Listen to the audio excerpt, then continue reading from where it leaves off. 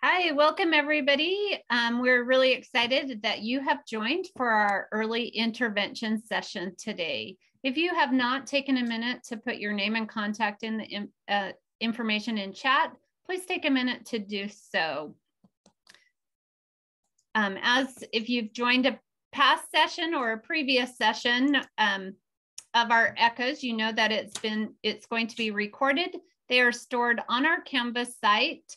So if you don't wish to be recorded, you might want to hang up. ECHO is an interactive community. We have presenters, stakeholders, community members, and so we really want you to be engaged and participate in this, but please go ahead, and if you haven't taken a minute, turn your camera on so we can see everybody and get to know who we're talking to. Another thing about participation is our case presentations. So they're a great way to learn information and gain information from all of our colleagues around here. Please, if you do a case presentation or if we're talking about anybody, remember to keep our health identify any individual privacy. So no names, coworkers, where they live. Just really remember to de-identify any of those situations. If you have any questions, you can reach out to a hub member. All of our hub team has an asterisk in front of their name, so you can find them in chat. You can also take a minute and rename your profile. I know that we've been doing Zoom for a while now, so we all know how to do our rename and raise our hand. But if you have any questions about how to do that, here are some directions, but you could also reach out again. Thank you all for pre-registering for this session. If you ever want to pre-register, you can always send an email to earlyecho@usu.edu. We are getting ready for our 2022 year. And so we will be sending out those those topics and all of that here in the next few weeks.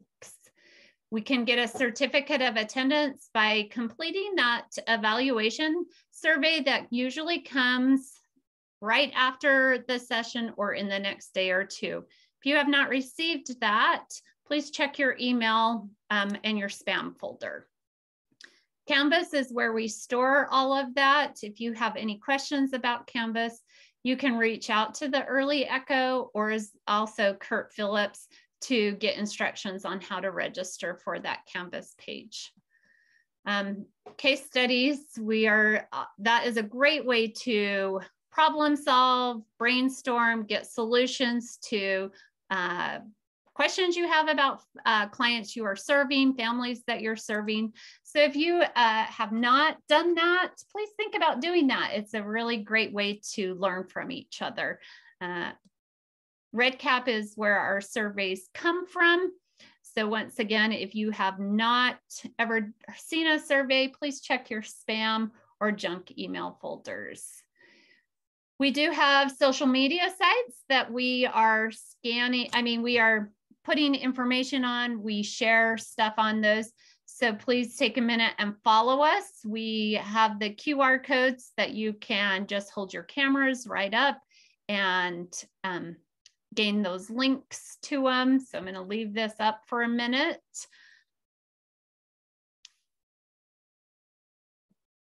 And then I'm going to just do a plug for our January 2022. We are going to have Shelby Clark. She is an early interventionist, speech language pathologist from North Dakota, and she is going to talk to us about the importance of functional communication. So we have a great year lined up for our 2022 sessions.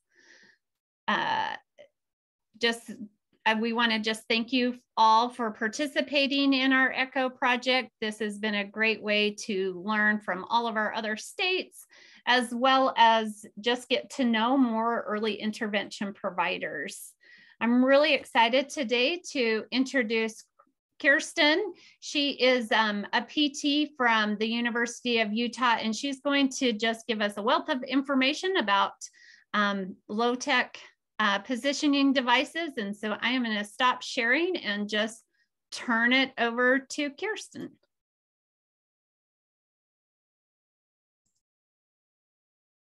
Kirsten, you're on mute.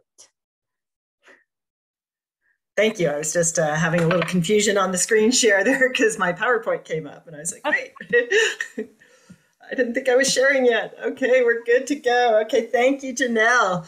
So this talk today is going to be on low-tech assistive technology, and specifically, we're going to be talking about positioning. Kirsten, just so you know, it flipped around. We can now see your presenter mode instead of the way we practiced it. Of course, that happened. So, okay, let's try again.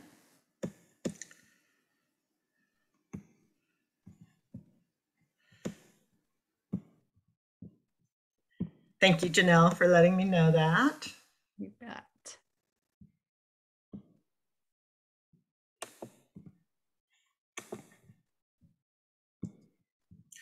And do you have presenter mode or do you have just the big slide? Now I see it. You're good.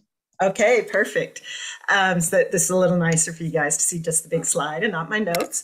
So our topic today is low-tech assistive technology. And this topic came about because of some earlier conversations with one of our cases. So we had a child that was fairly low functioning that we were talking about. And in my breakout room, I suggested putting the child in a standing frame. And a couple of people in my group were like, what, really? You'd put this child in a standing frame? You know, because this is a child that's probably never going to stand or walk on their own. And so then when we got back in the big group, that suggestion got mentioned, and there was more than one person that was a little bit surprised by that. And so Janelle had asked me to talk about low-tech assistive technology, and the first thing that came to mind was PECs, and I was like, I don't know anything about that. How about standing? And she was like, yeah, that's what I want. So we're going to talk about standing today, but first of all, before we really get into the specifics of standing, I want to talk about just some more general principles and why we position kids. And then we will talk about some types of positioning as well. And this is not going to be exhaustive. The scope of this talk is not by any means going to introduce you to every single type of positioning available. But I just want everybody to have a general idea of why we position and what some of our general principles are. So for people that are not very familiar with positioning, these objectives here, I want you first of all to understand the general principles. I want you to be able to recognize when a child might need some positioning, and then be able to communicate with the parents regarding some of the positioning recommendations. So I don't expect to make everybody here an expert on it, but you might notice, you might be watching a child eat and notice that he's not sitting upright very well, and be able to take a dish towel and reposition them a little bit and explain to the parent why you're doing that. Or if you bring in a PT or OT to do some positioning for you, I'd like everybody to be able to communicate to the parents about why this is important. For those of you that are familiar already with positioning, hopefully I'll have a couple of little tidbits in here for you today, but a lot of it you will already know, or most of it you will already know. So the first thing that we're going to talk about is just why do we do positioning? So on each of these bullet points here, we will talk about in a little more detail. Most of them just have one slide, so not a huge amount of detail. But first off, early on, we're going to do a lot of positioning just to help the infant to calm and organize their nervous system. And this is part of a framework of care called developmentally supportive care. And then when we're feeding, we may want to be looking at that airway and making sure that that airway is in a nice protected position.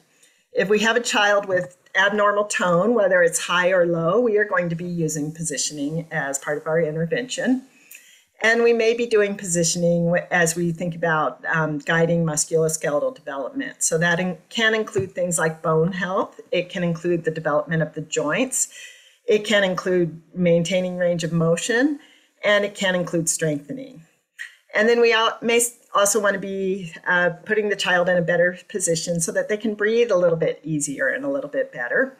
And then last on my list, but definitely not least, is to increase participation and improve quality of life. So those are a couple of really important ones there. So I'm going to talk just super briefly about developmentally supportive care. And so this is a framework of care for infants in the NICU, and it does carry on after they get out of the NICU. But really, one of the main goals is to decrease stress and to help the infant calm and organize their nervous system.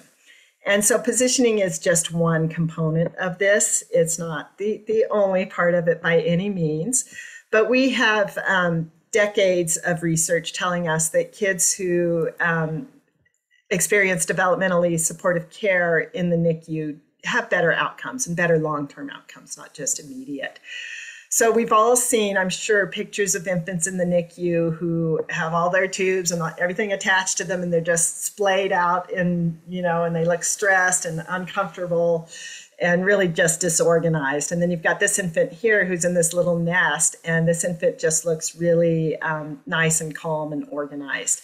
And this nest puts this infant in a position we call a facilitated tuck. So the infant has flexed arms and legs, and that low back, the pelvis is a little bit tucked and rounded, as it would be if the child were still in the uterus. And then we also have the containment of this structure around the infant, which provides some boundaries. And that also just helps that infant feel a little bit more calm. And people have been swaddling babies forever to help calm them, when they're very young. And so this is a similar type of concept. We still are allowing for some movement of the infant, but it just helps provide some containment for that infant. And so over on the left here is, this is from a fairly recent study. So these are some images of brain, reconstructive images that were done from some brain imaging. And our one on the far left here is our full-term control healthy infant. And then the other 5 are all preterm babies, but the scans were taken at term equivalent age. And so if you look at this bottom left one, that looks more like a brain would typically look at 28 to 30 weeks gestation. And as you see, all 5 of these are term equivalent. We've got some variability in how well the brain has developed. And so what they are finding now is that the amount of stress that the infant undergoes in the NICU has an influence on all these folds that normally form in the brain, and how mature and developed that brain becomes over time. And there are long-term follow-ups at 7 years of age still showing differences with less developed brains for infants who underwent a lot of stress in the NICU. So that does not mean that, you put the baby in this little nest and they're going to come out with this great looking brain like this top left one. But that is just one component of maintaining their stress. And in this particular study, what they looked at in terms of stress was they looked at pain responses. And so when a child has to undergo a lot of painful cares, and they did control for the really sick babies and how many painful cares they were undergoing. So it wasn't just the really sick babies that had the lower developed brains. But when they have to have a lot of painful cares, you can use opioids to control that. But if you do too much of the opioids, you're going to have other problems as side effects of that. But some things that can help to control that pain is you can do this facilitated tuck position, and it doesn't need to be in this device here, but you can just hold the baby in that position. Skin-to-skin contact helps. Massage helps, and a non-nutritive suck also helps. So you can give the baby a binky or a pinky finger to suck on while they're getting their painful care. And that will decrease the intensity of the pain response, and also decrease the amount of time that it takes for the baby to return to a baseline. And so again, the positioning isn't the all-inclusive there, but it is one component of decreasing that stress for the infant in the NICU. So I'm going to talk about feeding for a couple of minutes. And then we have up at the top here, we have an infant bottle feeding. And this picture is from the CDC website on how to bottle feed. So it's like a perfectly positioned baby. And the baby's got that nice little chin tuck. And how many of you have watched a parent feed a baby a bottle and they've got their head hanging over the back of the parent's arm, and they're in just full neck extension? And just think about trying to swallow yourself in that position. And, it just is a scary thing to me. And so we want to get them in that little bit of a chin tuck there. As we get a little bit older and start feeding the infant solids, they need to have some degree of postural control in order to eat and handle solids. And if you've got a child who's getting to the age where digestively they should be starting on solids, but they absolutely do not have the postural control, we can provide support for them. And it may need to be more support than what you see in these chairs we have here. We may need to use something like a tomato chair that's really going to control their head position for them. And so this little diagram right here down at the bottom right, this actually comes from this particular seat's advertisements. So this one here is the traditional chair that's been out for a long time and that's super popular. So it puts the knees way up above the pelvis and then puts the infant into a very slumped position, which if you try to imitate that position, you're going to find that your head's going to get really thrown forward and then your neck is going to be in a lot of neck extension. And so if you get yourself in that position and try taking a sip of water or eating some food, if you're anything like me, you're going to actually automatically adjust and fix that posture before you actually try to swallow, because it just doesn't feel safe to swallow in that position. And we see lots of parents feeding their babies in these seats that put them in this awful, awful position. And for a typically developing child that's got some degree of postural control, they're probably going to do okay with that. But if you have a child that's having some difficulties, putting them in that position and trying to teach them to learn to eat is going to be much, much more difficult. And so I've got a little guy right now with CP, and he's doing pretty well. He's just learning to maintain independent sitting balance. But when he reached the age where the family was trying solids, he wasn't able to quite sit independently yet. And the mom said that he just wasn't liking food. She didn't think he liked the taste or the flavors or that, he just didn't like the experience at all. So I said, okay, let me see him eat. Let me see what you usually do. So she sits him down on the floor, holds one of his arms to give him some support, and tries feeding him. And the kid's he doesn't have good enough postural control. So he's gagging, he's having a hard time. It had nothing to do with the taste of the food. This child just did not feel safe because he was not able to protect his airway. So I had her hold him in her lap and give him a little bit of support, and he did fantastically. He loved the food.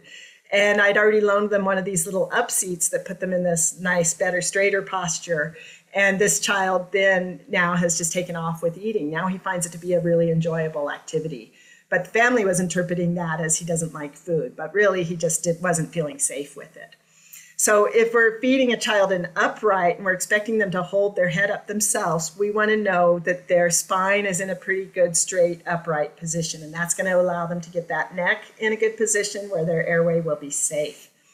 We love to see PTs and OTs, we talk about this 90-90 position that you see in this high chair on the top right, where the hips are at about 90 degrees and the knees are at about 90 degrees. And this child has foot support, and this child's in just a beautiful position right there. So this high chair is rather expensive, but it allows you to adjust the height of the footrest as time goes on. Most high chairs do not have any foot support. And so sometimes we're trying to rig that up for kids. And a lot of kids will do just fine with it, but some of our higher need kids are really going to need something that's going to put them in a much better posture and provide that support for them. So when we look at high tone, one of the things that we want to think about from an early time on, if this child here, you see on the left here, without any really positioning strategies going on, this child's going into extension, everything's kind of firing together. There's not any selective control there.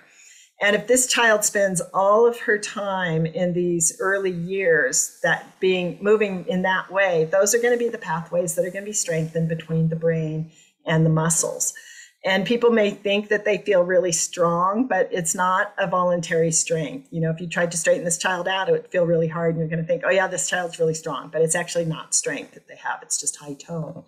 And if you were to then just bend one leg up, you would have a much easier time kind of breaking up this pattern. So we don't need to absolutely control them every moment of the day, but if we can start positioning them and holding them in ways where we're going to break up that pattern, they can start to learn some selective motor control. So you can see the child on the right here, her head is not quite in the position. I'd like to see it a little bit more flexed, and I don't know for sure because I just pulled these pictures off of somewhere. I don't know for sure if this child is actually looking at something or if that's just the position her head and eyes are in. But if I were working with this child, I would try to bring something that's of visual interest down into this region here to try to get this child to tuck her chin in a little bit more and get out of that extension there.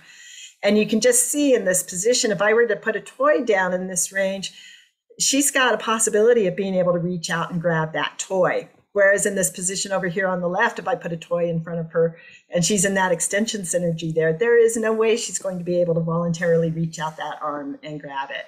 So we will use our positioning a lot just to get them out of their high tone patterns and free them up to be able to learn to move. We'll talk more when we talk about standing, but weight bearing will temporarily decrease tone. So if you stand for about 45 minutes, you'll get about a 2-hour window of decreased tone in the lower extremities, which can be really helpful for us when we've got other things that we're working on.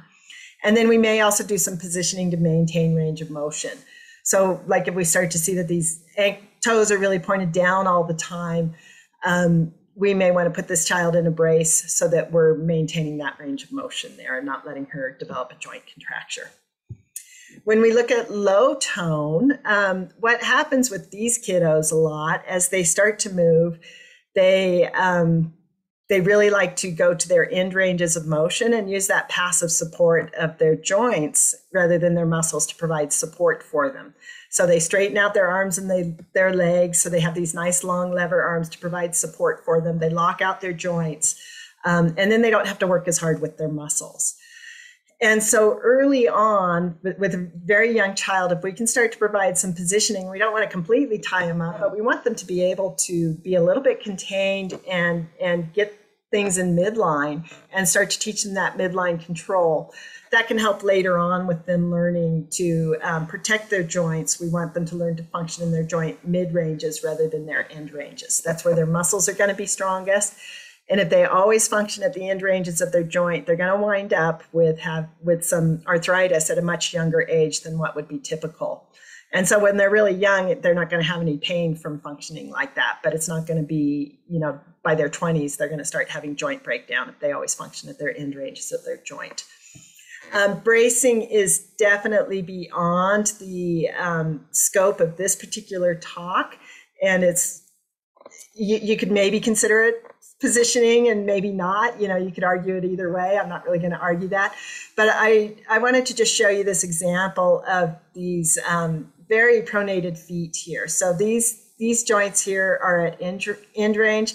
This child is not going to be able to make the micro adjustments and really learn how to balance. They're just really collapsed down and relying on passive support of their ligaments. And over time, as they grow, their bones are not going to form properly, and they're going to wind up with a lot of joint breakdown by the time they get a little bit older. And we can take them and put them in this nice dynamic brace here, which lines them up in a much better position and allows them to learn to function in that mid-range of that joint. But it still is dynamic and moves and allows them to build some strength and learn to actually function there, so it doesn't just completely lock them out. I attended a great talk yesterday by one of my great colleagues, Marianne Battle, who I believe is here today. And she was talking about Down syndrome, which of course they have low tone, but she described when you try to pick up an infant that sometimes it feels like you're gathering water. And so as you look at this child here that's just swaddled in a little bit, we're just trying to contain that a little bit, not as much as we would like in a car seat or anything. We don't want to put them in that type of a container, but we do want to start to position them so that we can give them some limits. And instead of having them just, spread out like a puddle on the floor in full extension everywhere, we want to start bringing them into midline a little bit. And the earlier we start that, the better chances they have of learning to function in those mid-ranges. Another thing that we will quite often see is they will sit in a really slumped posture, and so then their head jets forward like we just talked about, and then their neck extension. And we really want them up in a nice neutral using a chin tuck where they're using their deep cervical stabilizers. That's going to protect their upper cervical region, which is an important area of concern. And then it's also going to protect their airway when they're eating. So as we think about musculoskeletal development, I think just one concept is any of us that have taken anatomy, we learned that the bones, we learn the shapes of the bones and where all the knobs are and how much torsion there is in the long axis of a long bone. and where all the little bumps are that all the muscles attach and stuff like that. But the infant skeletal system is different than an adult. So they don't just come out with a skeletal system that looks just like an adult skeletal system in miniature. And there are things that typically happen through all of the forces, the weight bearing and the activities and the muscle use, and things that kids do that leads to a typical mature skeletal system. And so if kids have motor delays and they're not doing all of these typical activities and subjecting their bones to all of these typical forces, they may develop a little bit differently. So they may not get that untwisting of those bones, or they may not get those nice deep hip sockets, or they may not get all that strength. And so if they don't have strong muscles, those bumps where those muscles attach don't become very robust. And so as pediatric PTs, we need to anticipate the effects of the atypical forces and activities so that we can try to mitigate those differences. You know, if you've got a child that's not ever going to stand and walk, we're not going to completely make up for that, but we can help and keep it so that it's not as bad as it would be otherwise by anticipating that. And so again, positioning is one of the components that we use in this prevention of secondary impairments. And just a quick mention here, I'm not going to go into detail on this, but plagiocephaly or brachycephaly, where we get the flattening on the back of the head, and torticollis, those are things where abnormal musculoskeletal development, that our positioning is really important.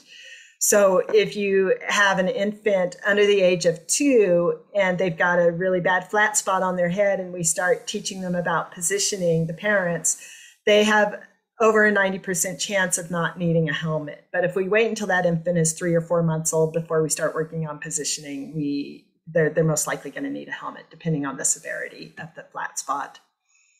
Bone health, I won't talk about a huge amount, but just recognize that weight bearing really helps with bone health, and muscle activity helps to strengthen the bones as well. So we're going to talk later about using a static standing frame. There are newer technologies that are being researched that would be a dynamic, where you're actually walking, and some vibration, but none of that stuff is available commercially yet. So what we have are static standers for the most part. And then another just note on bone health right now, our primary measure, the thing you'll read about everywhere, is bone mineral density. But it's a lot more complicated than that. So the optimal bone mineral density actually depends on the diameter of your bone. And some people have bigger diameter bones, and so they're therefore going to have a lower bone mineral density. But right now, that's our measure that we have. So as we look at things that affect bone health, that's what you're going to see referred to is what the effects on bone mineral density are. So when I talk about standing and whatnot, I'll talk about bone mineral density, but just realize in a few years, you might be hearing about things other than bone mineral density. So I'm going to talk about joints quickly. The hip is a really big one that when the infant is born, it's pretty shallow. It's a ball and socket joint. So your socket here, the acetabulum, is pretty shallow, and it's weight bearing and activities and muscle use that really help to seat the head of the femur into the acetabulum. And so when you have a child that's not weight bearing, or you have abnormal tone, you may see things not quite form properly. And so ideally, the majority, if not all, of the head of the femur should be contained within the acetabulum. So on this one here, about 10% of the head of the femur is hanging out, and that's okay. That's within a normal range.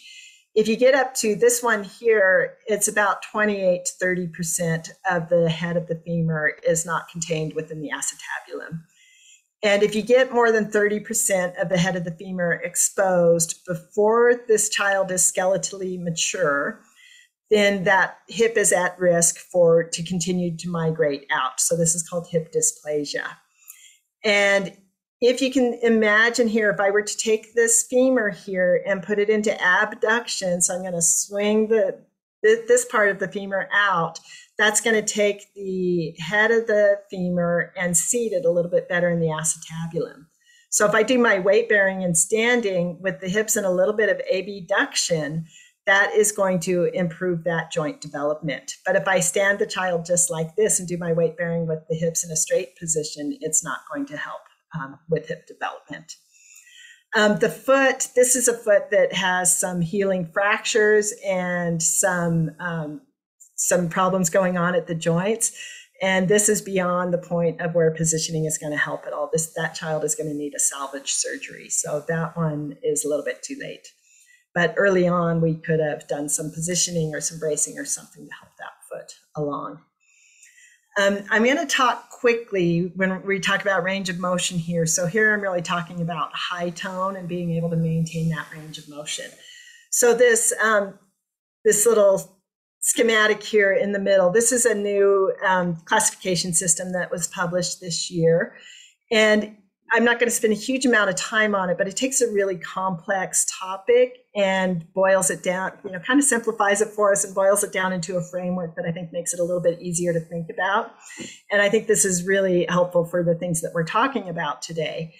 And so what we see at the younger ages is that this would be CP, and this specifically is musculoskeletal pathology in the lower extremities.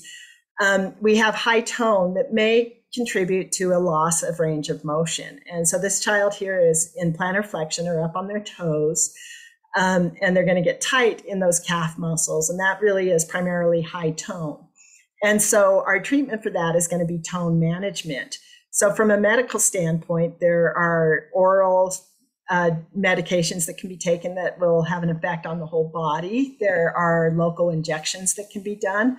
Both of those are going to have side effects. And so we want to use those somewhat judiciously. But we can also use things like standing and weight bearing. But standing on the toes isn't really going to help. We've got to get that child weight bearing through their whole foot. So if we need to, get them stretched out so we can get them down flat, that's great. If we need to build up something under their foot so they're actually weight bearing through their foot, that's another approach to take on it. And we can also do, I've got this picture of this brace out here. This is a low load, long duration stretch. So there's a spring in this brace, and you would adjust that spring to how much tension basically the child can tolerate, and they would wear that overnight. So you start out on a really low tension, and every few days you bump it up a half a notch. And when you get to where the child starts complaining, then you bump it back down a half a notch, and then that's where you leave it for a while. And they sleep with that, so they get that nice slow stretch, long duration, but low load stretch to help to maintain that range of motion. And then we've got the child here in the standing frame, of course, and so his ankles are in a good position. And this is going to help him maintain his range of motion in his ankles, his knees, and his hips. And so those are all good strategies to use at this stage 1, where high tone, and in the early intervention age, this is where we're going to be. As time goes on, their tone actually decreases. They may still have tone, but their muscles start to lay down a bunch of extra connective tissue, and they get a lot of intrinsic stiffness in the muscle. And so then they start having more of an actual contracture where you can't actually physically get them to a neutral position in that joint. And then at that point, a soft tissue surgery is going to be a more appropriate intervention. And along with this, there's a lot of overlap between this, but once you start getting joint contractures, now you're going to start seeing some bony deformities. And if that goes on long enough, eventually you're going to get to the point where the joint just decompensates. And the only thing left to do is a salvage surgery and just try to decrease their pain. And they may also have a big decrease in function at that time. So this is kind of a normal progression. CP is a non-progressive brain injury, but their musculoskeletal pathology definitely changes and progresses over time. And so by intervening early and being aware of these changes, we can have an influence on that and hopefully delay some of these changes and optimize our treatments to time them appropriately, so that we're allowing children to function for a longer time before, and maybe even avoid that decompensation stage. And so again, positioning is one component of that, not the only component. When we think about strength, we may sometimes want to position them to minimize our gravity to facilitate active movement. So if you've got a child lying on their stomach and they can't pick up their head, and their biggest problem is that they don't have enough strength, our gravity goes straight up and down. And then if that child is flat on the floor, they're perpendicular to gravity. That's where they're going to be working maximally to lift their head. If we put them on a little bit of an incline, like on their parent's chest or something, when the parent is reclined on the couch, lifting up that head is going to be easier because now they're not working perpendicular to gravity. If we put a child in side lying, being able to reach for a toy is going to be much easier than when they're on their back. They're going to be reaching directly against gravity. On their side, gravity is pretty much minimized there. So as PTs, we think about this a lot when we want to strengthen. We think about what position the child is in, and we may want to position them to work directly against gravity. And our standing devices will provide some strengthening to allow some children to be able to build up the strength to be able to stand without the support of that frame. When we talk about breath support, in studies that have been done looking at different positions, oxygen saturation is better when people are upright than when they're lying down. And then if you have a child, I've picked up a couple of kids in my time who were 9 months or 12 months old who pretty much spent their whole lives lying on their back up to that point. And especially if they're low tone and just spread out, you're going to see that flat head from being on their back all the time. But a lot of times their rib cage is just really flattened. And that's just not good for them being able to breathe. And so early on, we want to just make sure that we're getting them in a variety of positions. So even if it's a really low functioning child that's not going to be able to do very much, we just don't want them flat on their back all the time. And so we may want to do some side lying, and alternating sides is going to help round out that rib cage, and then getting them upright so that they get better oxygen saturation. And then there's been attention through COVID on being in prone for acute respiratory distress. And that is, we're not going to put them on their stomachs to sleep, but sometimes people do better breathing when they're on their stomach. And the deal is that it gives a little bit of resistance to the diaphragm, which then activates a stronger contraction of the diaphragm in prone. Participation is a really big one. So any position that increases social interaction is going to increase participation and opportunities for social learning. So that could be doing prone on a parent's chest where the baby can lift up their head and look at their parent. It could be side lying next to a parent. It could be sitting in a high chair for family meals. In this picture here, we've got a girl who's got her wheelchair, which allows her to sit at the table with other kids. And so very often we will use these positioning devices in order to increase participation. So I'm going to go into standing now for my last couple of minutes here. Some of the reasons that I, as a physical therapist, am going to be thinking about to want to stand a child is participation is down at the bottom, but that's a big one. The amount of energy that's required to stand in a supported standing frame is actually double what it is to sit in a supported sitting situation. We get improved cardiopulmonary function. We may prevent those deformities or those secondary impairments that we talked about, and maintaining our range of motion. And then also, because this is using double the energy, it's considered a low intensity activity. But if you've got a child who's really only able to sit supported or stand supported, this is better than sitting or lying down because those things are sedentary. So this is at least a low intensity activity. And kids are more alert and they attend better when they are upright. And so we all know that we can fall asleep a lot easier sitting than we can standing up. So getting them upright can just help increase that alertness. It does help with bone mineral density, not to the same effect that if the child were active and running around on their own. Digestive and bowel function is a really big one. We all know as early interventionists, once that child gets backed up, life is miserable. And this can help those bowels move. And then for a really low functioning child, this is where I really see them build the best head control, is when they're upright in their stander. And that child that just needs a little boost so that they can start standing up furniture and eventually walking on their own, this is a really good way to build that strength. And then for a lot of kids, if they're stuck in a reclining seat or their boppy sling or even their wheelchair, in order for social interaction, somebody's got to come up and get in front of them and initiate that. But when they're up in their standing frame, they're up at a height where they can see their family members and they just start getting a lot more of that social interaction and social participation. There was a survey done in Sweden, and this was the ages range from 2 to 86. So obviously the young kids needed to have their parents answering for them.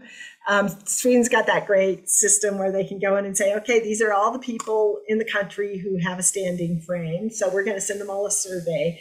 There were a little over 100 that they couldn't actually find or reach. So they sent out 413 surveys and they got 77% of them back, which is fantastic. And people who use standards, the reasons they say they use standards, the primary one is it just improves their sense of well-being and their quality of life. They feel that it improves their circulation. Very, very common theme was that it's easier for them to breathe when they're standing and they feel less stiff. And then again, that improved bowel function was a really big one for a lot of people. And then some of the other themes that came up frequently were that they have pleasant feelings and they feel healthier. And so I just outlined all the reasons that I as a PT want to do it, but I think it's really important to just remember these, that it makes people feel better. And most of my kids that I put in standing frames wind up really liking them a lot. So if we're going to do a supported standing program, we're going to look at 60 to 90 minutes a day to improve bone mineral density in the legs and the spine. 60 minutes a day will help us with our hip stability if we're in that abducted position that we talked about. And 45 minutes will help increase our range of motion and help to at least maintain that ankle, knee, and hip range of motion. So if you think of a child that's got high tone, and if they spend all day, every day in their wheelchair, they're going to wind up with hip and knee flexion contractures and probably their ankle contractures as well. And they're just going to get to a point where they're not able to even stand up. And then they're going to go on to that joint decompensation. So standing them every day can help to maintain that range of motion and or improve it. And if we do that 45 minutes twice a day, then we get 4 hours a day of decreased tone in their legs. And that 60 to 90 minutes a day brings us up to basically covering all of these reasons that have been researched that we would want to do it. So it is recommended for children who stand or walk less than 2 hours a day on their own, starting at about a year old. So if we know we've got a child who's never going to stand or walk on their own, I want to get them in a standing frame as close to a year old as I can. If I've got a child who's starting to pull to stand and spending some time on their feet and they're progressing pretty well, I'm not going to stress out if it's going to really be 14 or 15 months before they're getting that 2 hours a day. But that's our general recommendation there. And then some of the key points is just that we do this for a variety of reasons. We can increase participation and improve quality of life with positioning. And then it is a key component of our developmentally supportive care and our prevention of secondary impairments. So I am going to open it up to questions and I'll stop the share. I think I went about 35 minutes, Janelle, without before questions, but hopefully we have time for a couple of questions. We certainly do. And that was such useful information. So if anybody has any questions, please feel free to just unmute yourself or put it in the chat. And we'll just take about 5 minutes for that.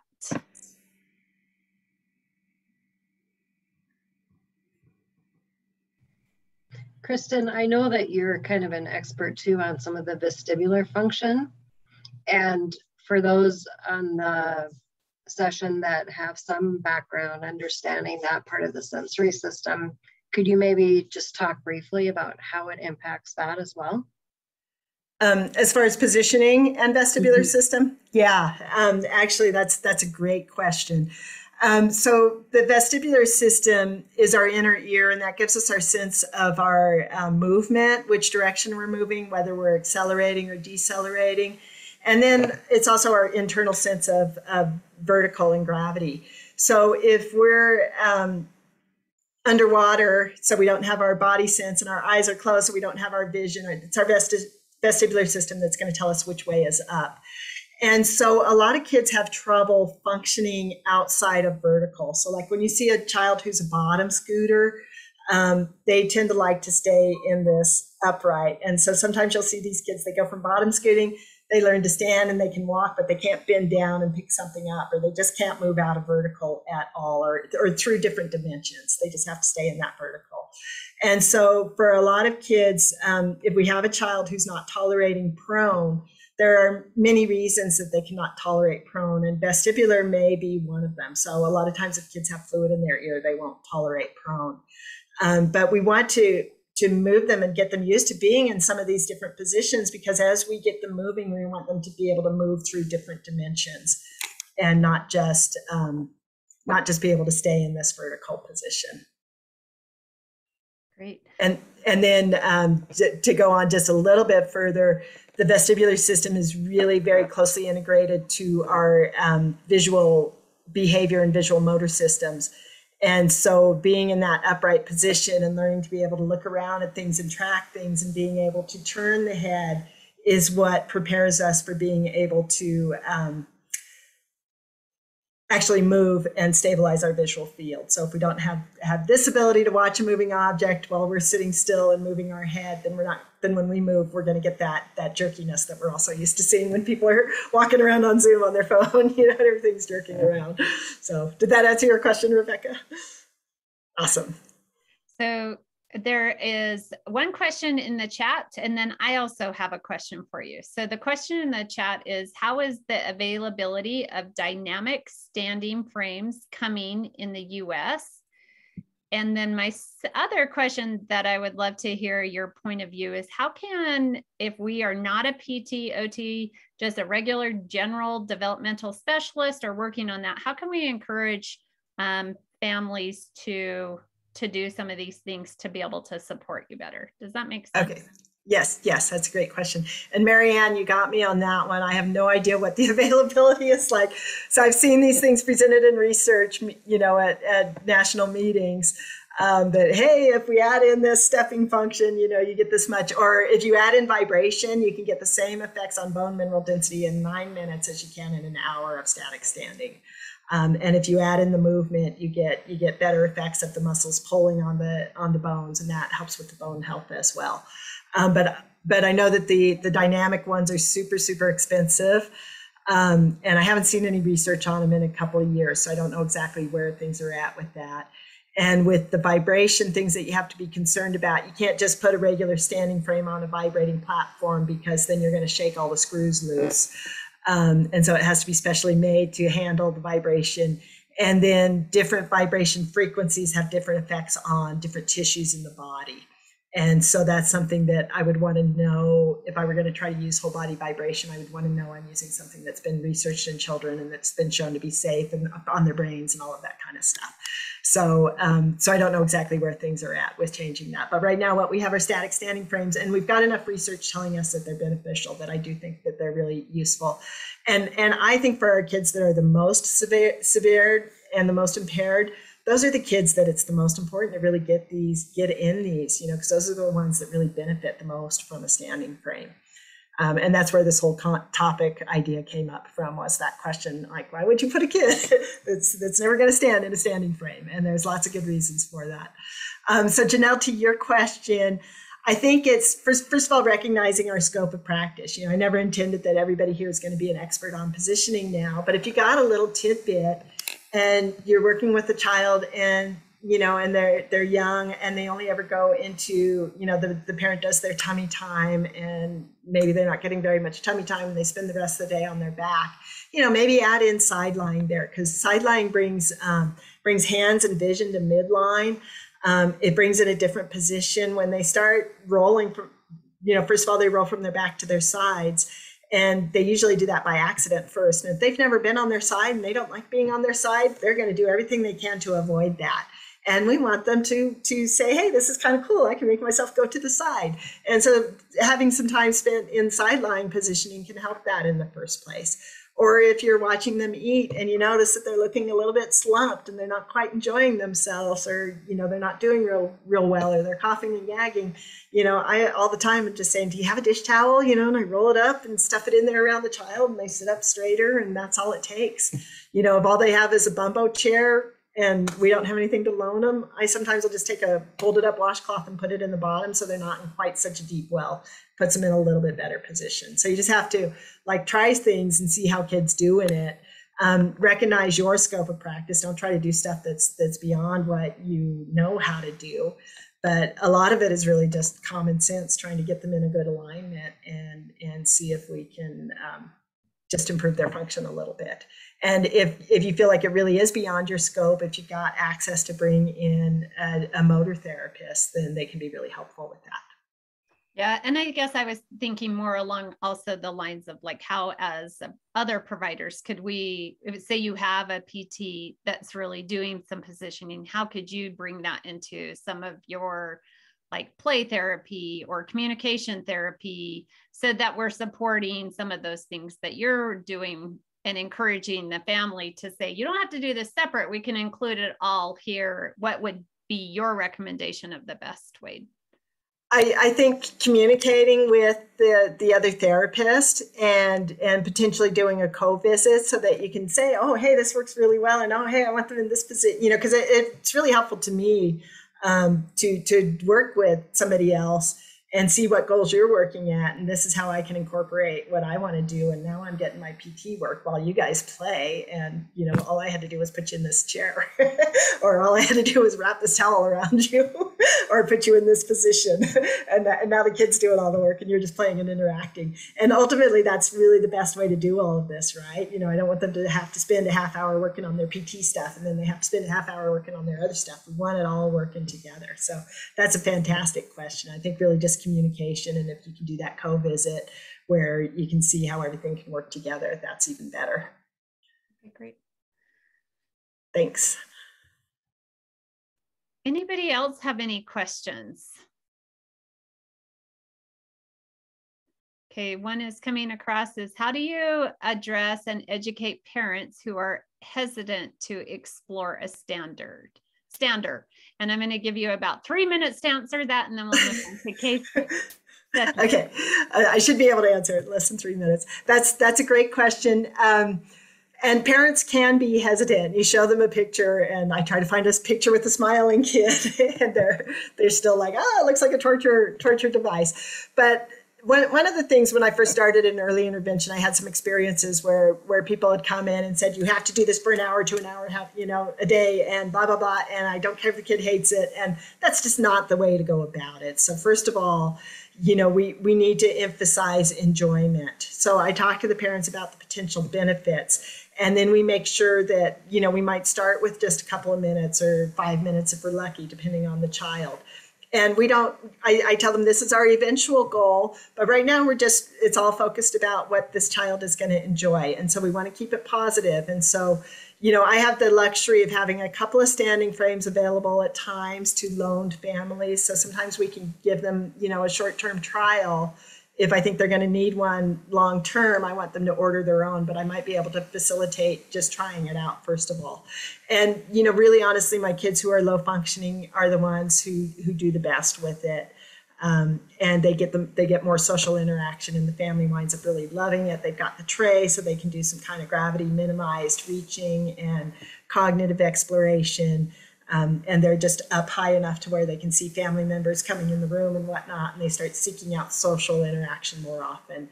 So usually it winds up being a very positive thing, but we need to make sure that we frame it positively and we start off positively. And it's very, very rare that I have a child who just doesn't like it.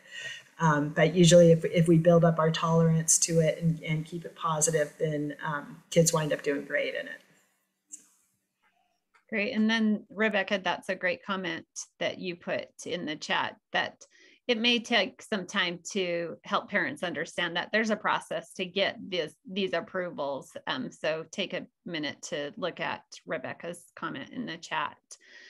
I'm going to turn the time over to our case presenter. We have Grace Nichols, who is a student here at USU, and she is going to share the child that she's been working with this past semester. So we're really grateful that she is willing to do this for us. Awesome. Thank you, Janelle. I'm just going to share my screen real quick.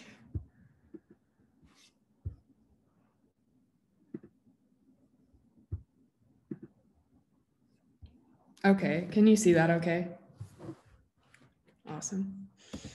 Perfect. So this semester, I've had the opportunity to work with a particular family. We've been working on just gaining that student kind of provider experience with early intervention. So the services that the child has been receiving at these home visits have been more language and communication, and we've been working on more directed and intentional play as well. So the services I've been providing are home visits, both in person and via Zoom. The child started receiving services due to concerns about early signs of autism and speech delays. The child's communication skills have improved greatly since they started services about 6 to 7 months ago. Eye contact recently has been a bit of concern throughout play and talking to her parents. And just a little bit of background on the family I'm working with. The family is Caucasian and English is their primary language spoken at home. Both the mother and the father are working full-time and also going to school. So the child does spend a lot of time with relatives or at a daycare. Parents are very involved with the child when they're home and play with them. The child does constantly want parents' attention and doesn't really allow them to do much else besides pay attention to her when they are home. Some goals we've had when we've been working on this intentional and directed play would be having the child start the play by providing directions to either her parents or peers she's playing with, and then also having play have a start, middle, and ending, and working on facilitating that conversation throughout play rather than just that indirect babbling or a few words. Some barriers we've kind of come across throughout our home visits. The child often starts to play with her mother, but quickly loses interest in what is going on or the game that has been started and wants to move on pretty quickly.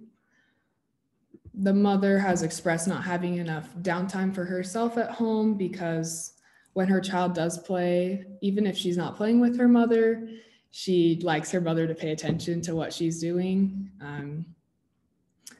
When the child does give direction to her mom, it'll be for what character she wants her mom to play or what she wants her mom to do, but will quickly lose interest after that.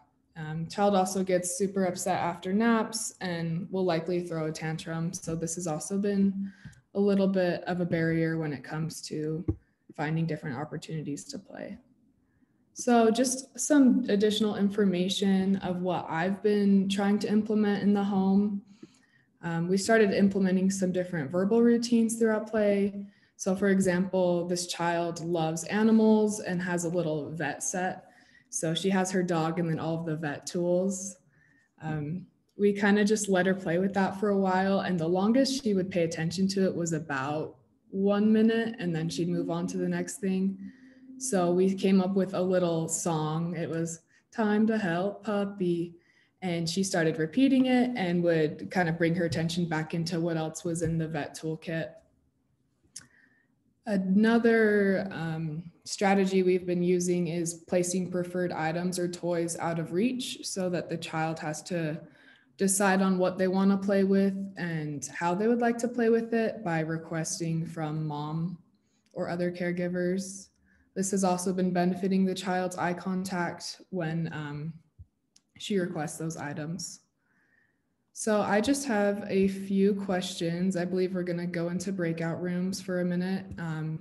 I would just like some more suggestions. I have one more home visit with this family, and I would just like some more suggestions regarding some more evidence-based practices concerning directed and intentional play, and how to set up the environment for more intentional and directed play, and then how to generalize this behavior across settings. This child will be transitioning more into a preschool environment pretty soon here. So I just want to keep what she's learning at home into the classroom. I think, yeah. Are we gonna?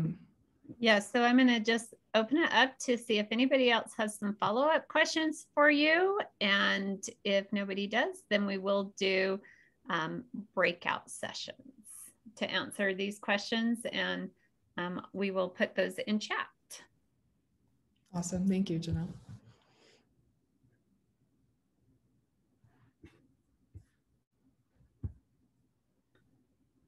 So if nobody has any follow-up questions for Grace, then just to remember in your breakout sessions, just any evidence-based practices concerning directed and intentional play, how to set up the environment for more intentional and directed play, and how to generalize this behavior across settings as the child transitions to the classroom.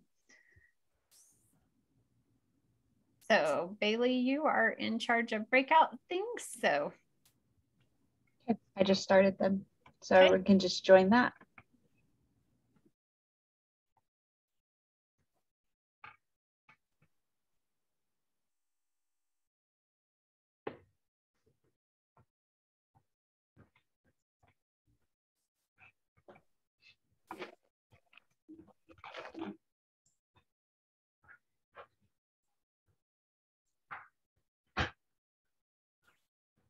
Hello.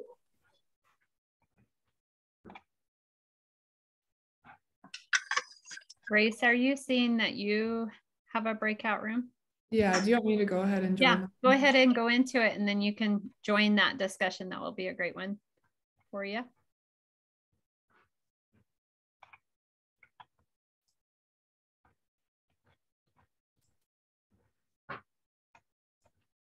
So Tori and Jake and Emily, have you guys seen that you're in a breakout room?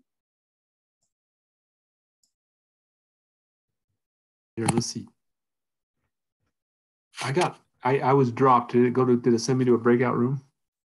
I don't know, but I will. They probably just didn't want you, Jake. They probably said, nah. I thought Janelle just dropped me. It wouldn't surprise me.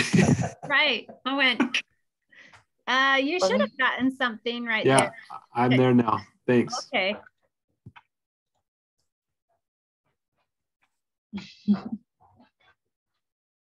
Emily and Tressa and Kirsten, did you guys see that?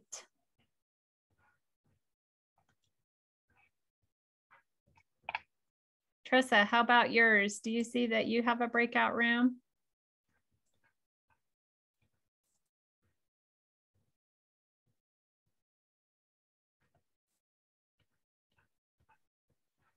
Emily?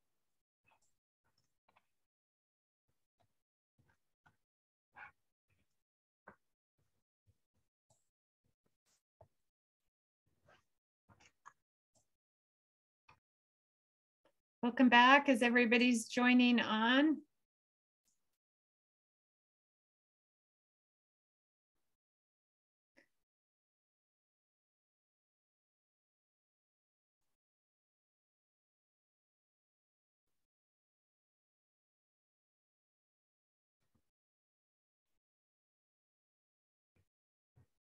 So while we're waiting for everybody to join on, like I had mentioned earlier, we are planning for our 2022 ECHO sessions.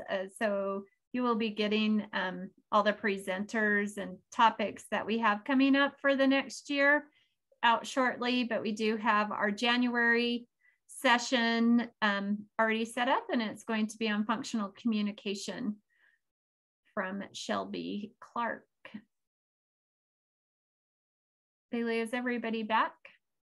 Yep, everyone's back. Everyone's back. Okay, so we are running short on time.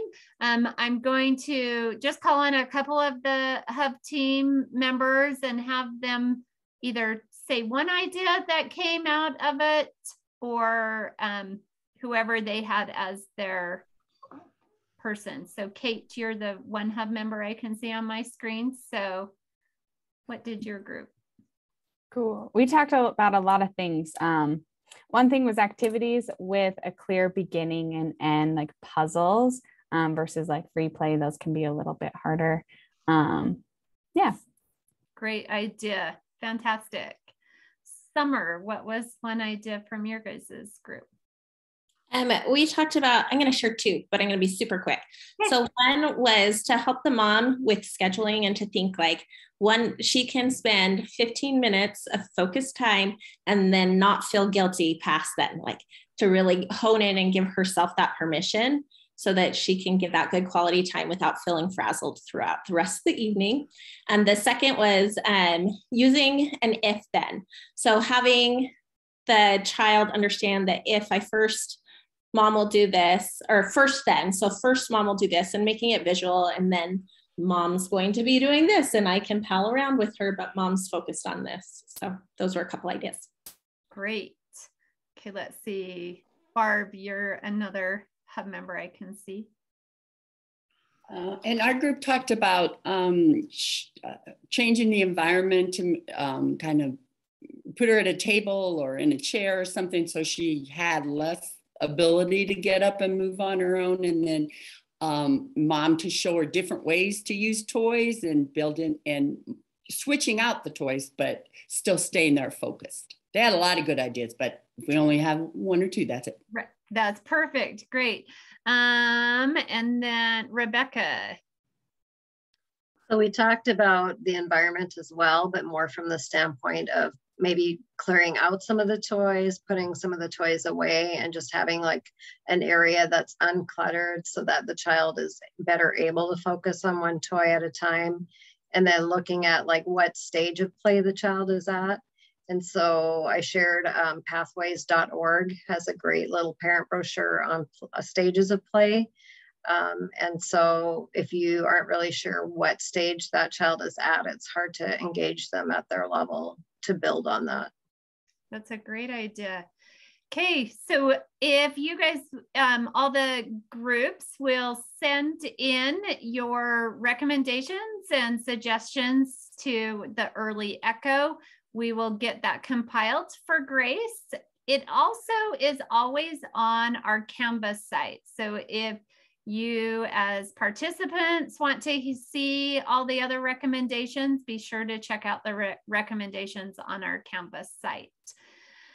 We are at time. Once again, just our next session is in January 2022. I cannot believe that we are already saying that. But so hopefully we will all see you guys in January for functional communication. Thank you, everyone. Thank you.